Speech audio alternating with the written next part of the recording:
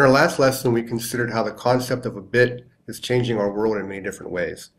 In this lesson, we consider how a sequence of bits can form a stream of information that can represent all sorts of different kinds of things, from videos to music and pictures.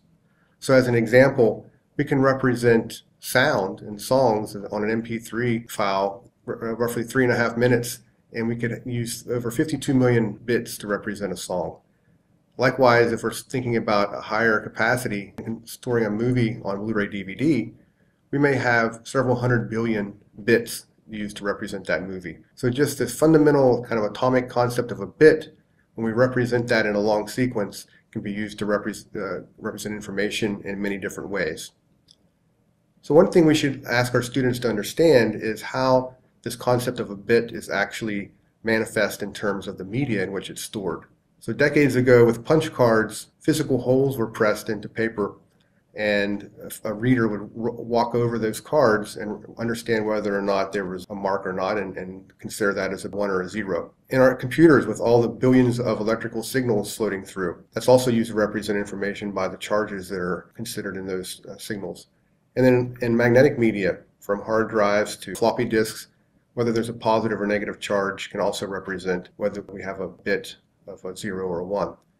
And then with laser technology, with CDs and DVDs, with a laser can burn a pit in the substrate of the CD or DVD, we can represent a 0 or a 1 whether or not the value being read is flat or there's a bump there, as we can be seen at the microscopic level of the figure in the bottom right. So students should understand that the term bit is actually an acronym for binary digit. So binary digit is just a 0 or a 1. And if we can string several of these together, typically 8 of these, we have a binary term. So a byte is just a representation typically of 8 bits that can be used to represent a single character. And there's been some discussion that the concept of a nibble is just half a byte or 4 bits. But you can then explain to the students the common terms that they've heard in many different contexts, such as kilobytes, megabytes, gigabytes, and so on. And those are just powers of 2 in terms of the number of bytes that are represented. So there's several hands-on activities that we can do to allow our students to understand the concept of binary numbers and how they work.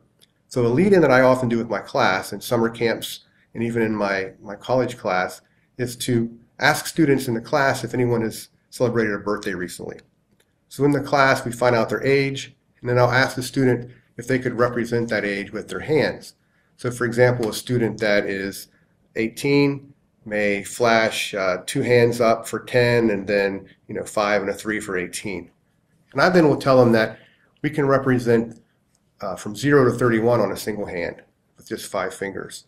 So we then proceed to show them through our hands what can be done. There's a video here on this slide that's very well done in terms of showing this concept.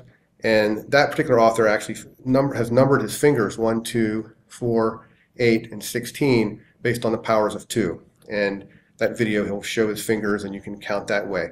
But if we take our fingers from representing from the thumb being 1, 2, 4, 8, and 16, we can then represent all the numbers from 0 with all fingers down to 31, all fingers up. And we can ask the students to help us count in class together. So number 1 would be just my thumb up, the number 2 would be my index finger, and then the number 3 would be number 2 plus 1.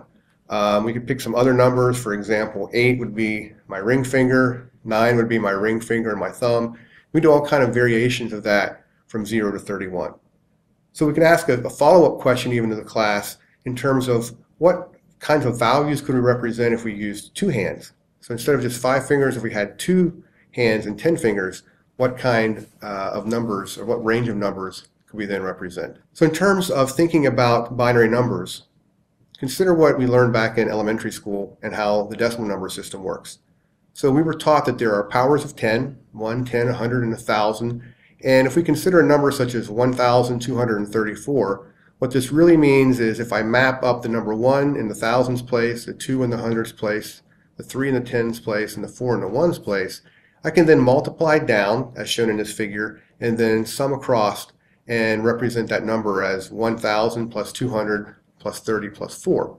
So this is a base 10 numbering system for decimal numbers with values 0 through 9. In a binary number system, we have two values, 0 and 1, but we can use this exact same process to represent numbers. So in this case, I have powers of 2. So instead of powers of 10, I would write 1, 2, 4, 8, 16, and so on across the top of the screen, or the scratch paper, whatever you'd be using. And then if I had a particular bit pattern, for example, this bit pattern here on the screen would be 1010, and the subscript 2 represents a binary number, and the subscript 10 represents a decimal number. So the bit pattern 1010 in binary is equal to the decimal number 10. So we could compute this by lining up those powers of 2, as I just mentioned, and then aligning the bit pattern underneath it. And then 8 times 1 is 8, 4 times 0 is 0, 2 times 1 is 2, and 1 times 0 is 0. So 8 plus 2 would be 10. So the same process we used on the previous slide with decimal numbers we can use with binary numbers. We also need to consider how to go in the reverse direction. Given a decimal number, how do we find its binary equivalent? So there's a multi-step process that we can describe that will do that for us. And it's very similar to the previous conversion from decimal to binary, where we will first draw at the very top of our scratch paper or whatever the list of the powers of 2, 1, 2, 4, 8, and 16, as you can see here. And then what we do, for example, if we're trying to convert the number 13 decimal to binary, we start at the most significant or highest powered bit, which in this case would be 16, and then we work from 16 down to 1 from left to right, and then what we do is compare the current bit to the current decimal value that we're looking for. So in this case, we're looking for 13, and the highest powered bit would be 16. So if the highest powered bit, current bit we're looking at, is greater than a decimal number, we just place a 0 underneath that power and then move to the right on down to the next power. However, if the current binary bit is less than or equal to the decimal number, what we do is we place a 1 under that binary number, and then we subtract the current decimal number from the value of that binary number.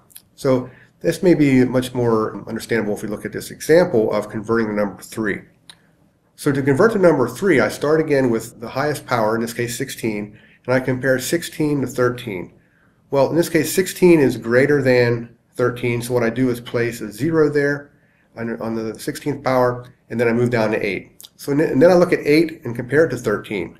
Well, now 8 is less than 13, so what I do is place a 1 under the 8, and I subtract 8 from 13 to get 5.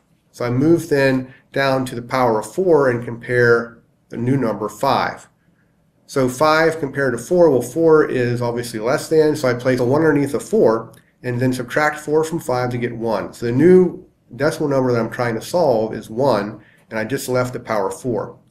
And so in this case, I compare 2 to 1. 2 is greater, so I place a 0 underneath a 2, and then 1 is less than or equal to 1, so I place a 1 underneath the 1.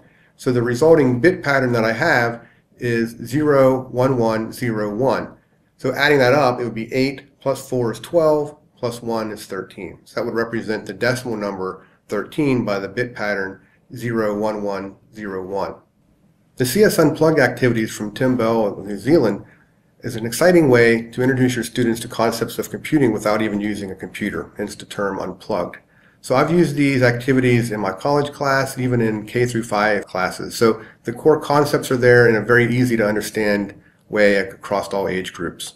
So in the particular example with binary numbers, if you can see the website here that's referenced to CS Unplugged, there's an example called counting the dots. So in counting the dots, what I do is call up several members from the class to the front, and I give them pieces of laminated paper that looks like this. So if I have 5 or 6 students, they each have one of these representing the powers of 2 from 1 to 16 or 1 to 32. And we ask them all to turn their bits off. So a bit being turned off is just showing the black side. And then we would ask the team overall to start to count from 1 to, say, 16. So the 1 bit would be flipping every other number, and we can watch the students then try to understand among themselves how to count. So once the bit's turned on, that would, in this case, would represent 16, and then when it's off, and then the students will be going back and forth. So we can then also have the class suggest numbers to the students, and the team can then huddle around up front and try to figure out the appropriate bit pattern. So this is an exciting way to get the students more engaged kinesthetically and up and out of their seats.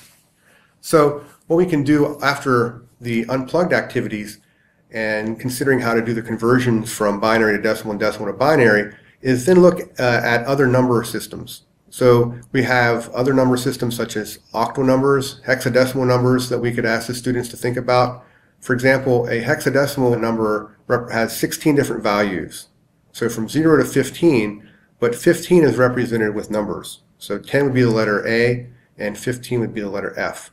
So the students can be asked, given them some numbers, if as a group, if they can help figure out how to convert the hexadecimal numbers to decimal and vice versa. So we ask other numbering systems to be involved and see if the students can make conversions between all of these. Then octal numbers are base 8, and you could use the same process shown earlier, how we converted decimal numbers by putting the powers of 10 across the row and adding them up after we've multiplied, or also the same way with decimal numbers. That system will work for any number system. So the students can have that kind of step process in their mind and adjust it based on the powers of the particular numbering system that they'd like to convert to. So this ends the lesson on binary numbers and how binary numbers can be converted from one to another, and the different types of bits and bytes and the way that those sequences are discussed in terms of the various technologies that the students may encounter. The next lesson will go much deeper into some specific examples of how bits can be used to represent images and text.